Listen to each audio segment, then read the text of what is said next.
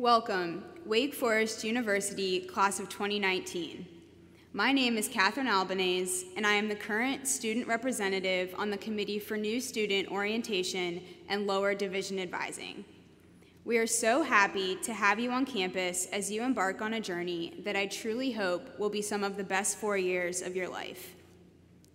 In the short time that I have with you all today, I want to express the importance of being conscientious and intentional about the diverse collection of communities that you will have the opportunity to both build and become a part of during your time here. As I reflect on these last 3 years and on how I ended up where I am today, I remember one moment surprisingly distinctly. On my first visit to Wake, my dad and I were handed the typical brochure, the kind one gets at any school, outlining the important statistics and details that help to explain why that university is so great. It is not the numbers in the graphs that I remember, though. It is the bolded word community that stretched across the front of the pamphlet that stuck out to me and that I remember to this day. After 3 years, I can certainly vouch for some of the classic examples of community that have been so valuable to me thus far here at Wake Forest. My Bostwick basement hallmates became quick and reliable friends during the initial transition into life away from home, and some remain my best friends today. I later joined a few clubs and started to feel more at home doing the things I have always enjoyed doing, while branching out into areas I had always wanted to explore, but had never had the opportunity to do so before. These types of communities are important, as they are what settle us and bring us confidence in knowing that we ultimately made the right decision in being here. However, when I think of the communities that have made the biggest impact on my life so far, they didn't start out sounding like my Google definition of a group of people living in the same place or having a particular characteristic in common, or a feeling of fellowship with others as a result of sharing common attitudes, interests, or goals. They began more as a collection of individuals who mutually understood one another without necessarily knowing each other at first, but over time, these self-defined communities have grown into so much more. My favorite example comes from my many travels on the Wake Gray Line shuttle. Quite a few nights of my junior year, I would drag myself out of the library, too tired to walk back to North Campus, and subsequently would pile into the shuttle that always arrived in ZSR Circle and took me right to my door. This process became habitual, and soon, so did my evening conversations with the bus driver named Gary. By the end of the fall semester, he would remember the tests I was studying for and encourage me along the way, and by the end of spring, he was showing me pictures of his newest motorcycle, and we were arguing about Duke and Carolina. These may sound like simple discussions, and maybe he was just chatting to keep himself awake at that awful hour of the night. However, these conversations mattered to me because in the grand scheme of things, he didn't have to care, but he chose to, and that made all the difference in feeling that we were truly a part of one another's community, even though neither of us really predicted that at first. There are other examples of these unexpected communities too. The graduate students in my chemistry research lab who have become irreplaceable mentors, all of the early morning risers, also in dire need of coffee, who eagerly await the perpetual joy of Rosalind, the Starbucks barista, who is always ready to brighten your day, my coworkers turned family at the Wake Forest bookstore, and the members of the Student Advising Leadership Council, without whom I would have been utterly lost this past year. The larger community ideal is what ultimately brought me to this campus, but it has been the construct of these smaller communities in which I have nestled myself that have defined my Wake Forest experience. My biggest encouragement to you all is this: find and build your own communities here, and be open to the ones you least expect.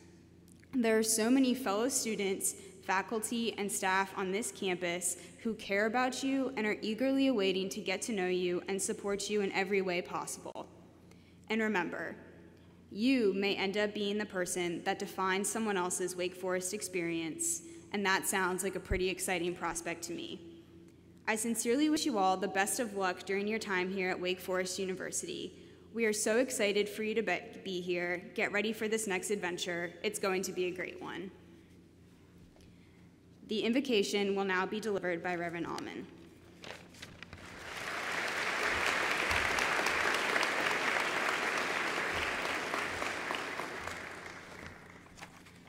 Let us pray.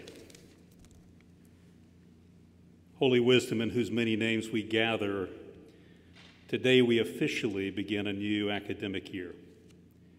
We are bold now to ask your blessing on our beloved Wake Forest and for colleges and universities around the world. This is a day long anticipated by those of us who are beginning their college years. Bless their beginnings. This is a day of honest ambiguity for those of us who have seen many beginnings and endings. Bless our history. This is a day when we meet you in new friends. We see you in the classroom. We hear you in the lecture hall. We feel you in a Hearn Plaza breeze. We visit you in new friends. You are everywhere we go. Deep within our prayer and meditation, we acknowledge your presence. Deeper into silence, you penetrate our hearts, and we slowly become the gifts you give us.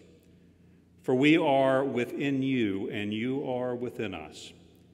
We feel your blessings everywhere in this, our new home. Bless our gratitude. Waken us and assist us to become fully realized human beings. And may we reach out our hands to others becoming, that together we may become enlightened, illumined, and inspired. We are all human beings becoming. Help us to become. Holy and gracious God, you are forever with us, showering us from above with endless opportunity. You are behind us, gently whispering us forward, and you are ahead of us, beckoning us forever forward, never alone, infinitely capable. May we remember this year what during this week of orientation we cannot forget. Life is brief, so let our compassion be generous and our perspective broad. Holy wisdom be planted deep within the class of 2019 and scattered wide among us, so when the winter winds have come and gone, and the spring mud runs dry and the daylight stretches again to its full length, we may be found at the far end of this year, flowering with humanity, humility, friendship, and peace. Grant us wisdom.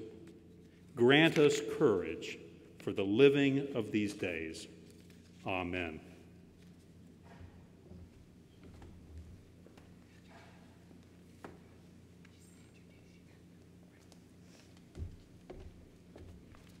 It is my privilege to introduce Wake Forest University's 13th president, Dr. Nathan O. Hatch.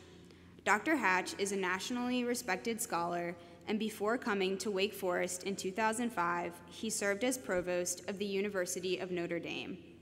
Dr. Hatch received his undergraduate degree from Wheaton College and his master's and doctoral degrees from Washington University in St. Louis. He was awarded postdoctoral fellowships at Harvard and Johns Hopkins universities before joining the history department at Notre Dame. Please join me in welcoming President Hatch.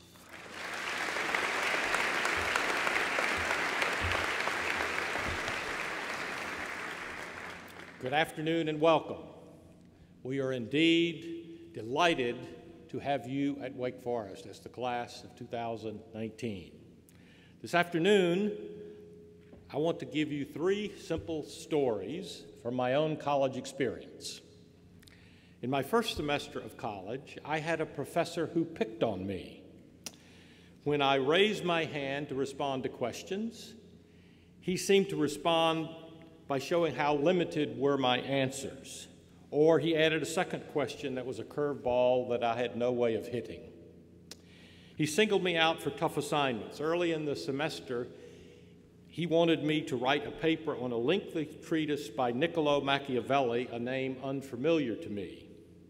He challenged me to make sense out of that book before I went to a textbook or an encyclopedia, and of course that was before the days of Google and Wikipedia. When I did well on an early test, Professor Hutchison wrote in response, "Nathan, I will send up more flack next time." George Hutchinson picked on me, and you know something? I loved it. He had a keen sense of how learning takes place and understanding that a student's mind is not a bucket to fill, but a fire to light. I found that history course engaging, invigorating, tough to be sure, but it evoked my curiosity and generated a passion to learn that contributed in no small measure to my love of history. At Wake Forest, our goal is to pick on you in this way. This campus is honeycombed with tremendous learning opportunities. It's a banquet to which we invite you to bring healthy appetites. Don't sit on the sidelines. We are blessed with hundreds of faculty members who have given themselves to study this marvelous world, from the complexities of molecular biology to the dynamics of modern political campaigns, from the insights of Aristotle to the forces at work in Wall Street markets. Faculty love to have conversation partners, and so make sure you engage them at every opportunity. Let me also share a second story. The single most valuable class I had in college was with a professor whose classroom lectures did not buzz with electricity. In fact, they could be downright boring. But Professor Tom Kay also understood learning. In a 15-week term, this teacher of medieval history assigned 12 papers from a broad range of suggested topics. I remember spending 2 solid days per week doing the research, the careful thought and reasoning, and the writing of those papers. By the end of the term, I had a sense that something had changed about the way I thought, the way I could argue a point, the way I could express myself. It was as if my mind had gone to the weight room for regular conditioning. I walked out of that class a far more capable and confident person. I mention this to encourage you to learn how to focus and to concentrate. Learning requires silence and solitude, something increasingly rare in our world of iPhones, Facebook, texting, and Twitter. Gail Collins, a New York Times writer, has made the interesting point about leadership development. She says, "I think it's hard to be great without the ability to concentrate. The more distractions we've built into our culture, the harder it is to have serious thinkers and planners. And in recent years, our span of attention has collapsed to that of a hyperactive gnat." Don't get me wrong, I think it's wonderful that we have digital devices with all that they offer. But the point is that you do have to learn to focus and concentrate. Francis Bacon once said, "Some books are to be tasted, others to be swallowed, and a few to be chewed and digested." My advice is that on occasion you cut your media umbilical that we all so cherish, and you practice the art of chewing and digesting an article or a book. Learn the art of deliberate thinking. My final story has to do with the class I took in classical Greek. This was an introductory course that had great potential to be dry as dust, memorizing a new alphabet, conjugating verbs, struggling with vocabulary. But the class was anything but boring because the teacher, Professor Hawthorne, had an infectious love for his subject and for his students and awakened us to many important questions. Today, I remember almost none of the Greek taught in that class, but I remember many important lessons taught by a very special human being. There were 2 in particular. One, to ask big questions, and the other, to engage in active conversation about them. As to big questions, I trust your coursework at Wake Forest will not be narrow. At this place, we invite you to search out life's bedrock questions. What can I know? What ought I to do? In what can I believe? A generation ago, polls tell us that a vast majority of college students, this 85%, entered college expecting the college experience to develop a philosophy of life. Today, less than half of college students have that goal. So today, I encourage you to explore your deepest passions and commitments. Don't just jump through the hoops placed in front of you. Let me also offer a second gift of that class, the art of conversation. At Wake Forest, conversation is at the heart of what we do because it combines ideas and personal interaction, the intellectual and the personal. That is why we are so deeply committed to a residential community, as Catherine suggested. That is why we have faculty fellows in first-year residence halls. That is why we sponsor active dialogue on a lot of important issues. It's been said that a great conversation across the table could be months' study in books. At Wake Forest, we are striving to build a community that allows people of different backgrounds, different convictions to live and to learn together, a place that encourages people to give voice to their own beliefs, whether progressive or conservative, radical or traditional, religious or secular. That is a balm desperately needed in a nation and world that is increasingly polarized. So my advice today is simple. Start of conversation with friends with whom you agree, and particularly with those whose world may be very different from your own. On behalf of all of us at Wake Forest, let me say again how delighted we are to have you as a student here. Welcome to the conversation. Thank you.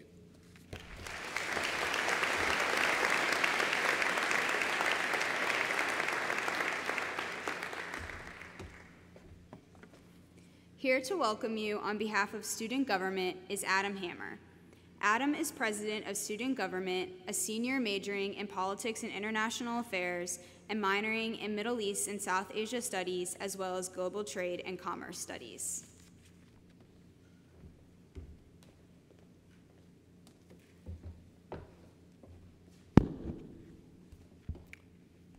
Class of 2019, welcome to Wake Forest University. Welcome to college, and welcome to a new chapter of your life. Simply being here is an achievement, and choosing Wake Forest to call home is a sound decision. Wake Forest University will offer you more than an education, it will offer you an opportunity.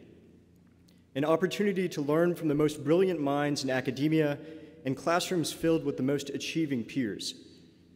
At Wake Forest, opportunity is ubiquitous. I have found that our institution is a platform to go confidently in the direction of your dreams and live the life you have always imagined.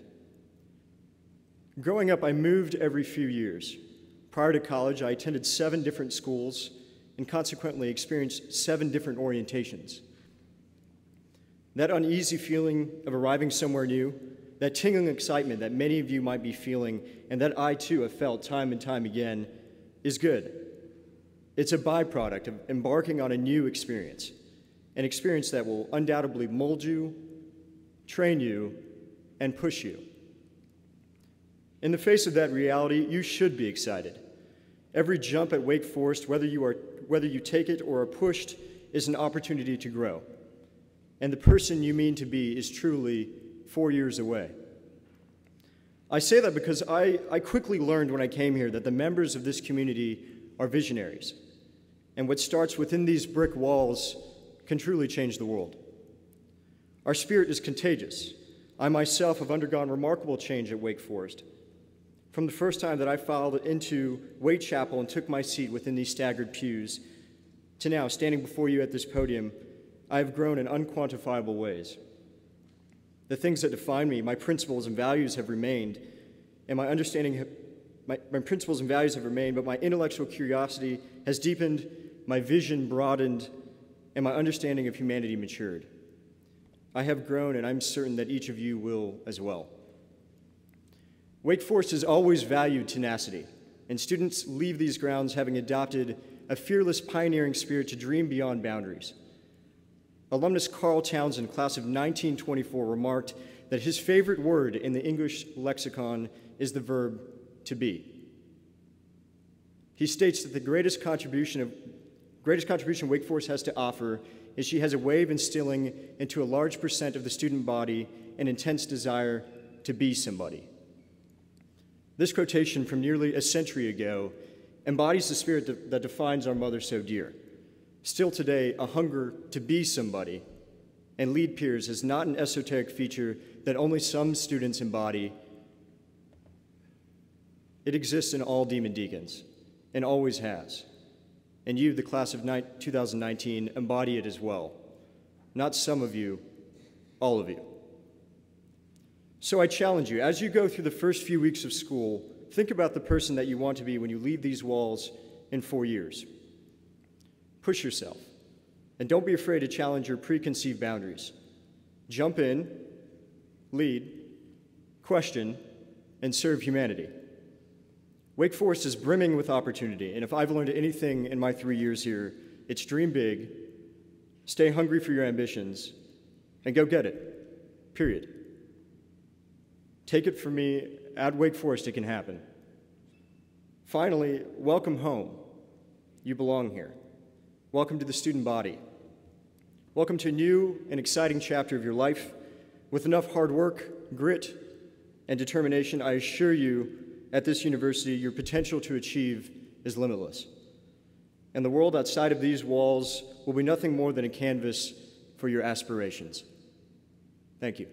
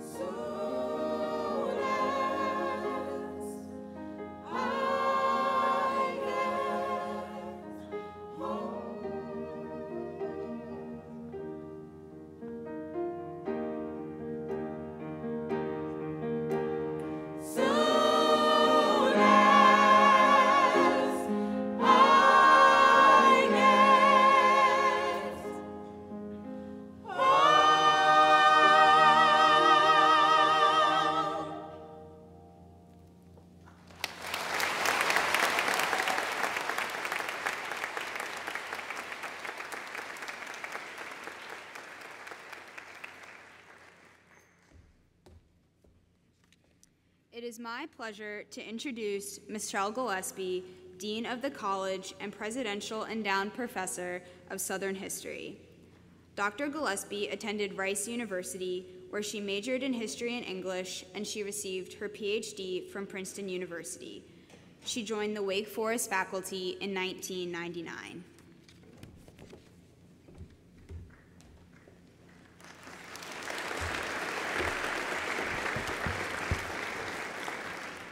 Thank you, Catherine, and thank you, Gospel Choir. That was thrilling and beautiful, wasn't it? President Hatch, colleagues, and especially the men and women of the class of 2019, what an opportunity for celebration today's convocation invites. We come together as a community to welcome you, our newest students, as you begin to explore our hallowed campus grounds. And we seek to indoctrinate you not only into our demon deacon traditions, but into the other powerful riches of university life, especially the life of the mind. And though your life after Wake Forest may very well take you far afield from us, we hope those Wake Forest rituals of thought and action will always be part of your identity, part of your cultural DNA. It is our fervent hope, and indeed our plan, that the very best of Wake Forest will make its mark on you, on the way you think, on how you understand the world, and on what you choose to do with your life. But before I unveil what may very well sound to you like our diabolical plot to perform a collective mind meld on the class of 2019, I want to invite you to look backwards for a moment, to think with me about all the things you will never have to do again now that you are here. You will never spend another morning in your high school cafeteria taking a standardized test.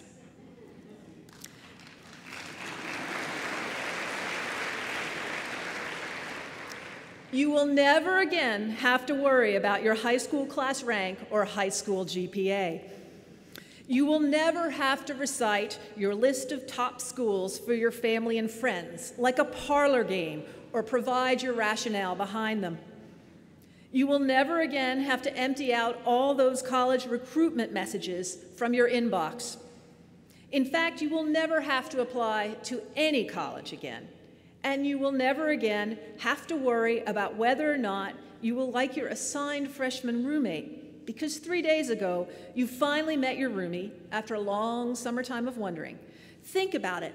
All those omnipresent, all-consuming concerns of the last 4 years of your life are things of the past, because you are finally here at Wake Forest. You have made it. I would like to think that you have had some opportunity to relish this transition since your arrival, having shed all those onerous college burdens the moment you step foot on this campus. But I fear that is not necessarily the case. You have been immersed in this whirlwind that is orientation, with little more than mere moments to recognize your newfound freedom or to rejoice in it.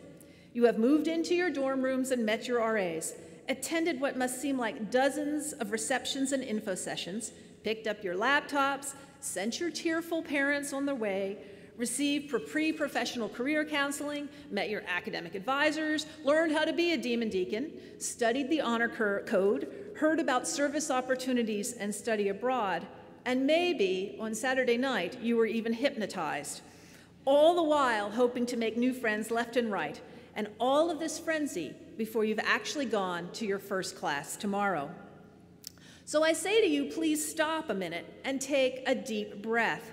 Recognize that you have actually accomplished what you have spent so much of your last few years working toward.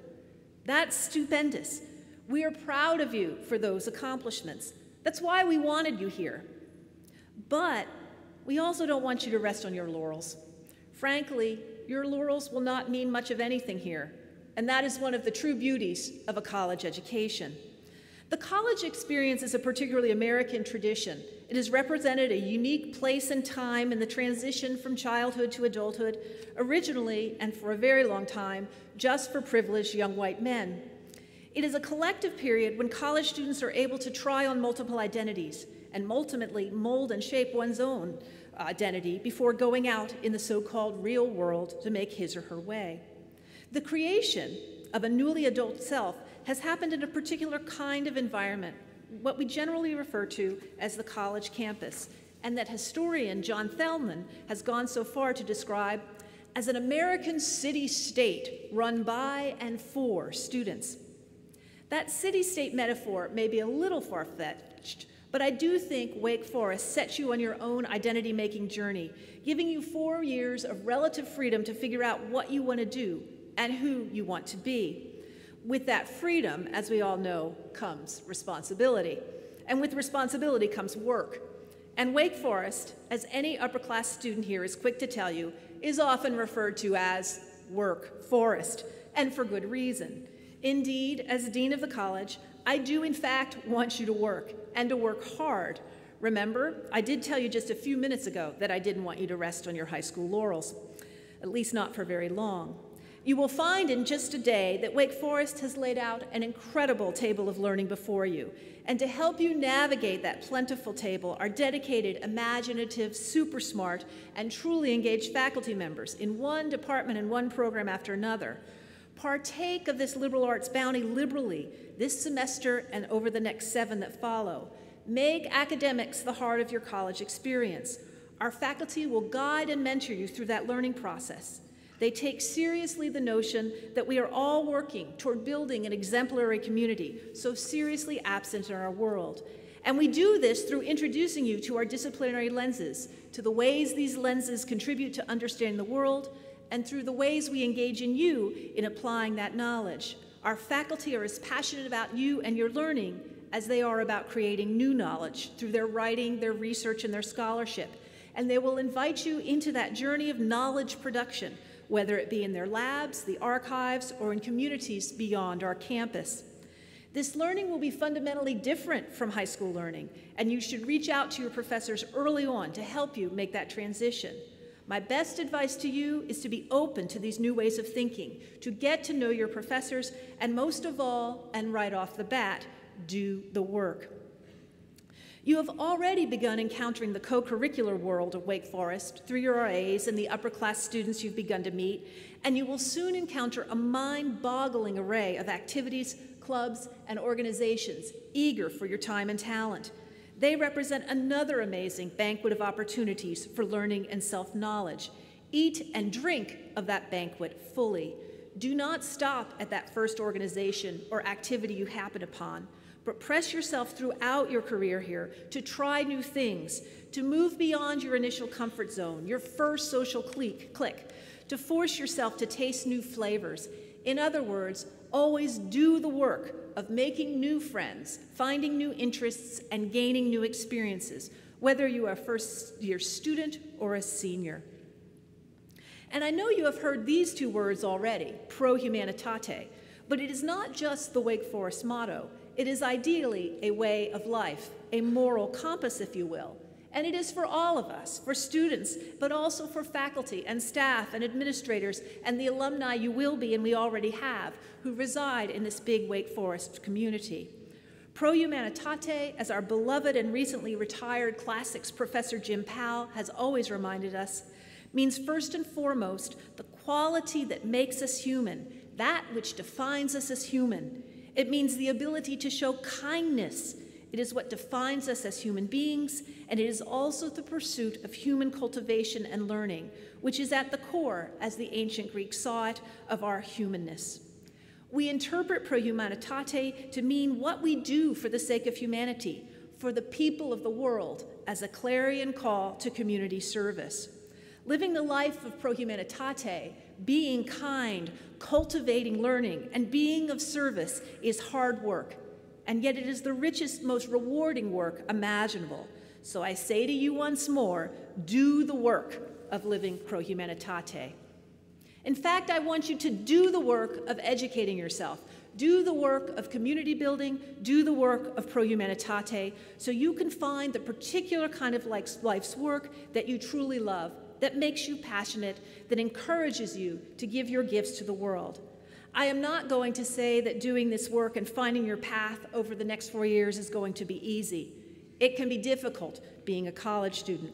The pressures can be great, pressures imposed on you by your social life and by pressures in the classroom, and mostly pressures you impose upon yourself. You can respond to those pressures by narrowing your scope, by focusing solely on your studies, or by making your circle of friends even smaller and tighter. But those reactions are ill-advised.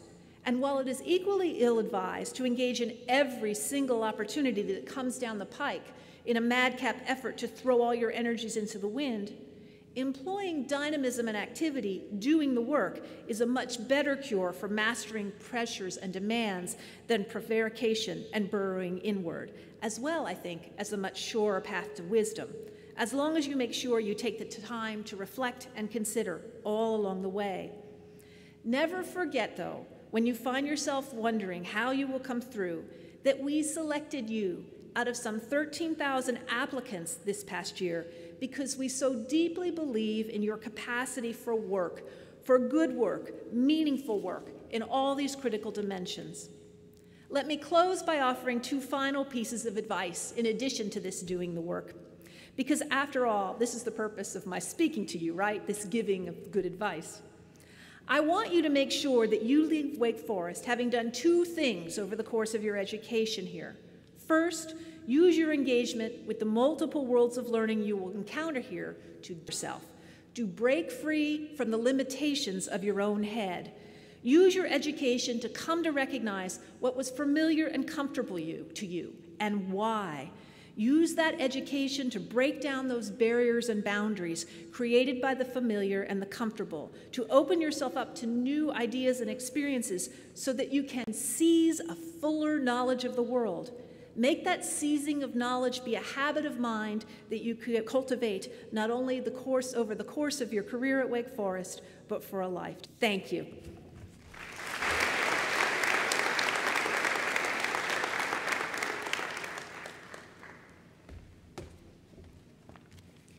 Presenting this year's award for excellence in advising is Senior Associate Dean for Academic Advising and Professor of Psychology, Christy Buchanan. Dr. Buchanan received her BA from Seattle Pacific University and her doctorate from the University of Michigan. She has been on faculty at Wake Forest University since 1992. Please join me in welcoming Dean Buchanan.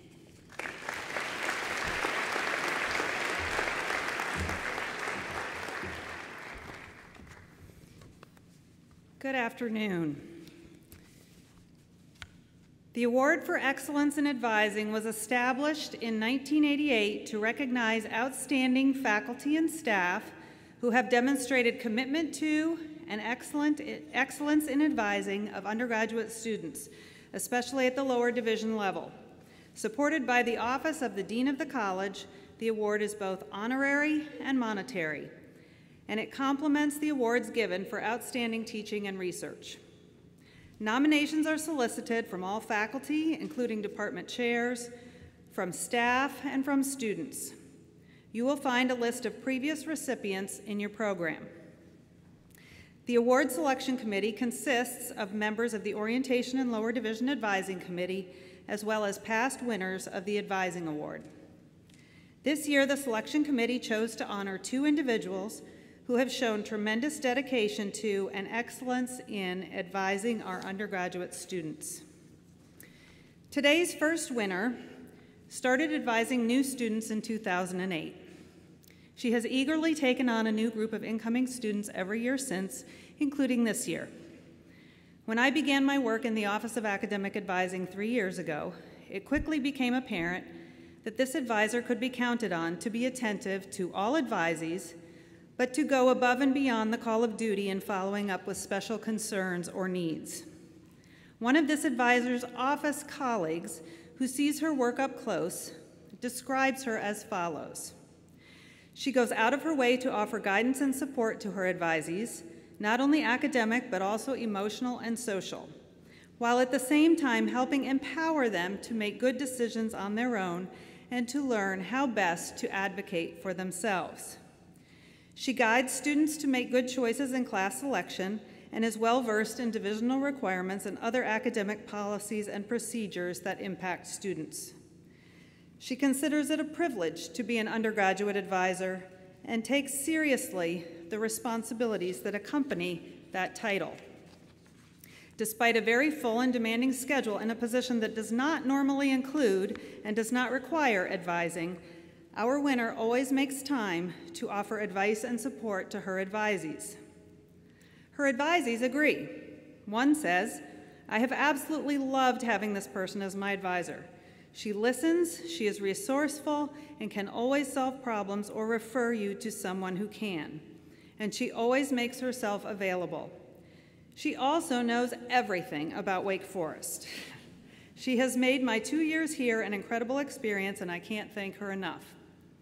Another says, "My advisor is incredible and definitely a great first face as you enter Wake Forest. She's extremely passionate about seeing students succeed. She makes a conscious effort to put her students first and tailors to each and everyone's needs. With that being said, upon moving on with my major advisor, she continued to remain interested in my success and to keep track of my progress. I am grateful to have had her as an advisor." Beyond her own group of advisees, this person has a hand in advising and supporting all students because she works tirelessly and in partnership with our office, the Office of Academic Advising, to ensure that our new students obtain the critical information they need to get off to a great start. She does this through her work organizing and hosting numerous student receptions every summer, talking to the many students and families who contact her with questions, and through her blogs and newsletters to parents. She is always thinking about ways we can improve our communication with new students. For example, this summer she instigated and partnered with us to create a virtual new student reception for students and families unable to attend a local reception. Perhaps one reason our winner is so knowledgeable about all things Wake Forest and so committed to her advisees and all new students is that she once sat where you sit. She is a double Deke, having received her BA here in 1992 and her master's here in 1994. On behalf of the Committee on Orientation and Lower Division Advising, it is my honor to recognize Betsy Chapman, Director of Parent Programs and Communications, as co-recipient of the 2015 Award for Excellence in Advising.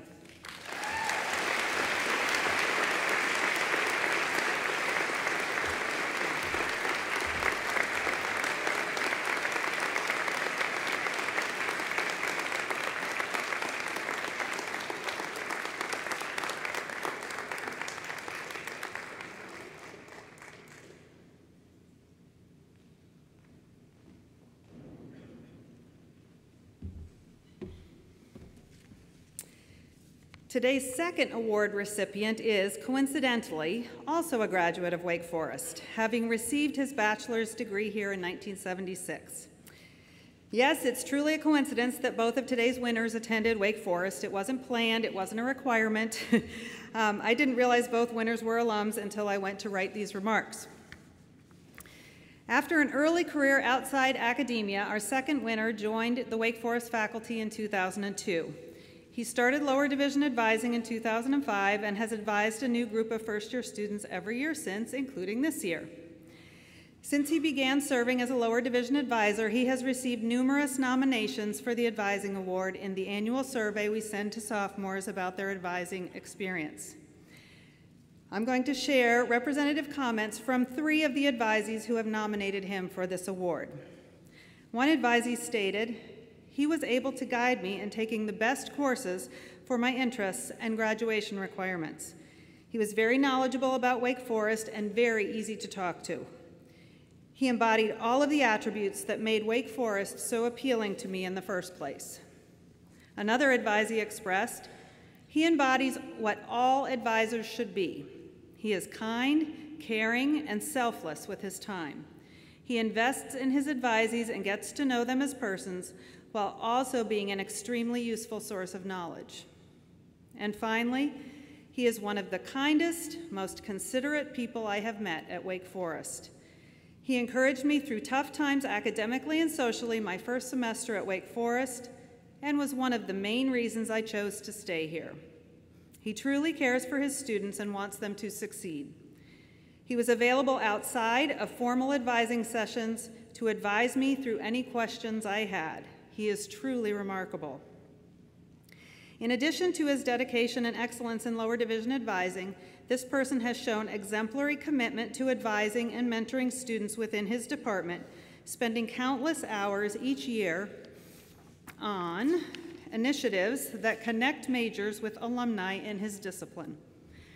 Most recently, this person's passion for advising and mentoring our students is evident through his decision to join the ranks of our faculty fellows, faculty who commit to spending time in the first-year residence halls, getting to know and supporting our newest students. Please join me now in congratulating Dr. Al Reeves, Associate Teaching Professor of Chemistry, as co-recipient of the 2015 Award for Excellence in Advising.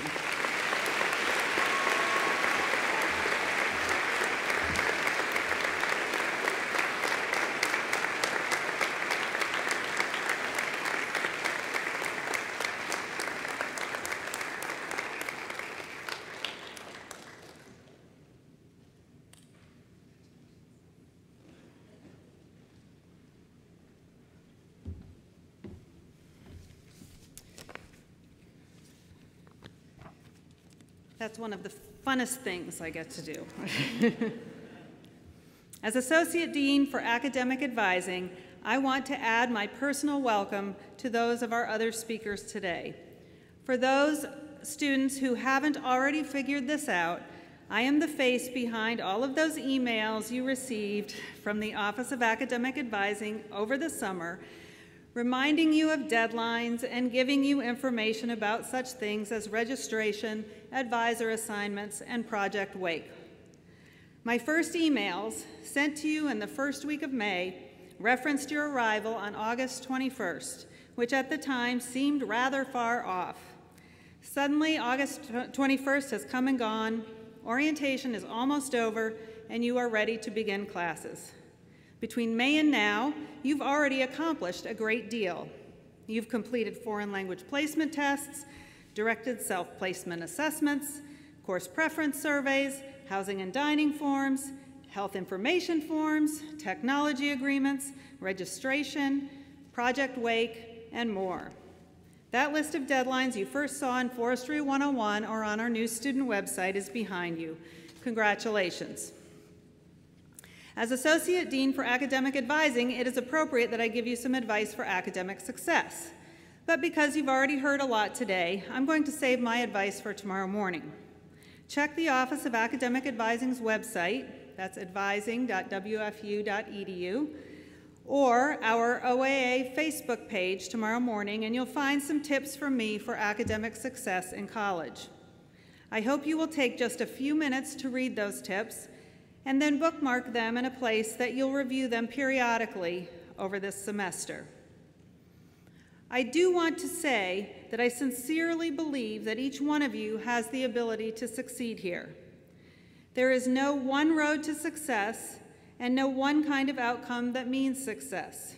Your journey will be your own. And as Dean Gillespie has already alluded to, it will include peaks and valleys, easier times, and more difficult times. Here's what I want you to remember. When the difficult times come, when you experience disappointment, challenges, even something you might consider failure, this is not a sign that you don't belong here, and it does not mean that you can't succeed here. Everyone experiences setbacks, disappointments, hardships, and challenges. It might not be obvious that everyone does because we don't usually wear these hardships on our sleeves for everyone to see. But please trust me, it's true. In his book titled What the Best College Students Do, which is a book I recommend to you, author Ken Bain makes it clear that one important characteristic that distinguishes the best college students from others is not whether they experience setbacks or disappointments, even failure, but whether they use those inevitable experiences as opportunities to learn and to grow. I hope for each of you many moments of rich learning and of reaping clear rewards for your hard work and effort. But also, I hope for you the ability to learn and grow from the harder times. To learn and grow from the harder times, you need to remember that you are surrounded by people willing to help you on this journey, who can remind you, if you ever doubt it, that you are a valued member of our community, that you belong here, and that you are able to succeed here. So please reach out for help and reassurance when you need it. And before I close, I have 3 announcements. The first is that if by chance you did not receive a Wake Forest pin in the making of a Demon Deacon ceremony yesterday, you can get one in the Office of Academic Advising in Ronaldo 125, okay? A second announcement is that although I know you are looking forward to getting started in classes tomorrow morning, don't forget about the remaining orientation events this afternoon and evening, including departmental open houses, Pros versus Joes, which is an orientation favorite, not to be missed, and WakeFest, which will highlight tons of student talent. And then a final announcement, hang on to your orientation schedule. But because you can't learn everything about college in 4 days before you've even been a college student, your orientation continues this fall with some mandatory and some optional events. These include a required college to career event next Sunday afternoon, 3:30 in the afternoon here in Waite Chapel, an event welcoming and honoring you as our newest students at the first football game on September 3rd, called Wake the Demons, and 3 required sessions in which we will continue the conversations we've begun this weekend on living in community, on academic success, and on well-being. We look forward to the conversations we will have with you on these topics once you have a few weeks of college experience under your belts. At this time, I invite everyone to stand for the singing of the Alma Mater. You've had some practice with this over the weekend, so it should be a bit familiar. The words are found on the 2nd page of your convocation programs. Following the singing of the Alma Mater, please be seated for the recessional.